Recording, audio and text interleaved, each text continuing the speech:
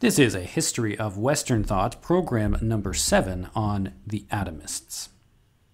Now today we're discussing a philosophical school of thought that is identified with a number of different philosophers, but the Atomists were founded supposedly by a man named Leucippus, who we don't really have any writings from. All we have is certain mentions of him in other works from figures such as Aristotle. But the most prominent and most important writer in this particular movement is a man named Democritus. Now, Democritus is often considered our best source for at least early forms of what is known as atomism. Though it must be confessed that what we discuss today as atomism is not only a pre-Socratic form of thought, which we are going to be looking at today, but it has some pretty strong impact upon later thinkers as well. But as for today, we are going to be restricting our study of the atomists to Democritus and the earlier thinkers within the movement. So within the atomist movement, we have answers to some of the same philosophical questions that we have been asking throughout these last programs. And in particular, we've been discussing the notion of change in the world as well as permanence in the world in various ways that thinkers try to make sense of both of those realities. And what we saw in Anaxagoras as well as Empedocles is there were attempts to try to argue that there was some kind of fundamental reality, some kind of fundamental being, a material being that underlied the structure of all of other things. While Empedocles argued that that was the four elements, Anaxagoras said that this was all of the elements. They had small little particles that were intertwined or intermixed with one another. The atomists took a very similar idea, but simply took it one step farther and developed these views more.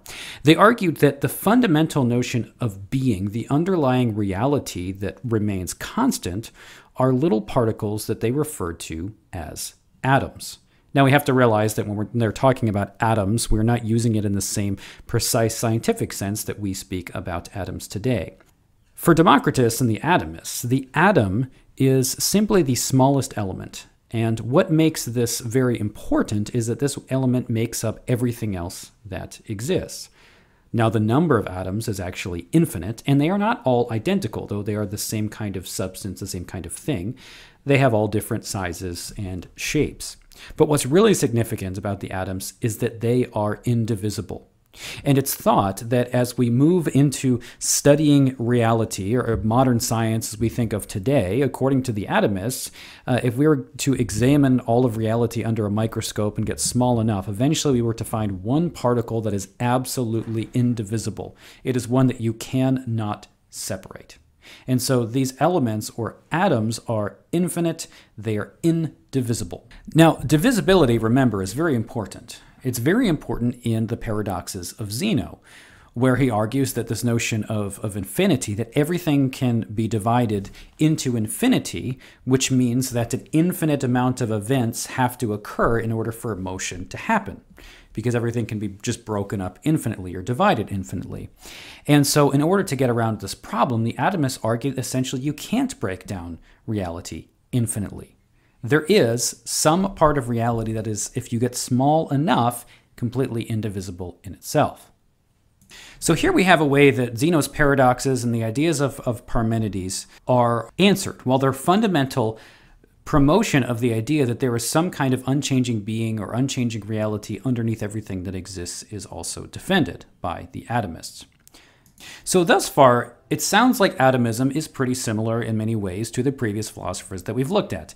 Anaxagoras and Empedocles also argued that there were fundamental elements that made up all of reality. This accounts for the constancy or consistency in the world. This accounts for the oneness and unity in the world, while these various particles or elements are mixed in different ways. And that mixing or blending of the elements then constitutes various particular objects that we encounter in our everyday experience. However, the atomists actually go quite a bit beyond this. And why I say that is because the atomists develop a mechanistic approach to reality. Now, what do I mean by mechanistic? Mechanistic meaning the view that the way that the world functions is basically mechanical, and it is purely material in nature. It is not spiritual, it is not governed by any kind of divine mind. If you remember, Empedocles argues that there are these forces of love and hate that control the movement of the elements in the world. And Anaxagoras argues that there is a divine mind that controls the movement of things in the world. But the atomists don't seem to have a problem with motion at all. They just assume that the atoms somehow are just in motion as they are. And so if the atoms are just in motion, seemingly there is no need to explain motion by bringing up anything outside of it. No notion of a god or a divine mind outside of the material world controlling the movement of material elements. Now, this really leaves a fundamental problem for atomism that they don't really adequately address. Now, at least the early atomists don't really give any kind of explanation as to how these material elements are in motion at all. So Empedocles and Anaxagoras and others have ways of explaining motion because there is some kind of force that is the cause of motion. The atomists simply do not have that. Now, later atomists come to the conclusion that weight plays a role in the falling of the atoms, and the movement of the atoms then causes movement in the world around it. However, it doesn't appear that the earliest atomists had any notion of these ideas at all. So there really is no way to explain then the reality of motion. How do these just static material objects come into motion with one another at all? There has to be some kind of first cause. Now, this is the problem that's going to be picked up by other philosophers that come afterwards. So Aristotle and Plato and others do not see the purely materialist account of reality as found by the atomists to be convincing. Now, this may be strange to a lot of modern thinkers because the atomist picture of the world is one that was adopted later in the mechanistic philosophy coming through Descartes in the modern world, though of course Descartes himself did not deny the existence of God or of the soul. Now, the atomists did speak about a soul, but they viewed the soul as a material thing made up of a certain kind of atoms, or the fastest moving atoms, which account for the realities of life and mind. One, when examining the thought of the early Greek philosophers then, as we've done so far, at least in the Pre-Socratics, might look at the atomists and think that they look like something modern, and in many ways they do. Because like many modern materialist thinkers, reality is essentially physical in nature.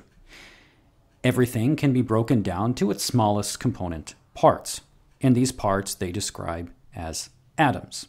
In contemporary materialist philosophy, similarly, thinkers from that approach argue that everything is at heart material or physical. There is nothing non-physical about reality at all. Now, this leads to immense difficulties in explaining things like the origin of motion as well as the nature of consciousness. But these ideas aren't to be explored yet. We'll examine these as we get into further thinkers. So these are the basic ideas of the atomist philosophers, and they are going to be challenged by Plato, Aristotle, as well as the Christian tradition. Thanks so much for watching this. If you found this educational and interesting, please do like and subscribe and share these videos. We'll see you next time.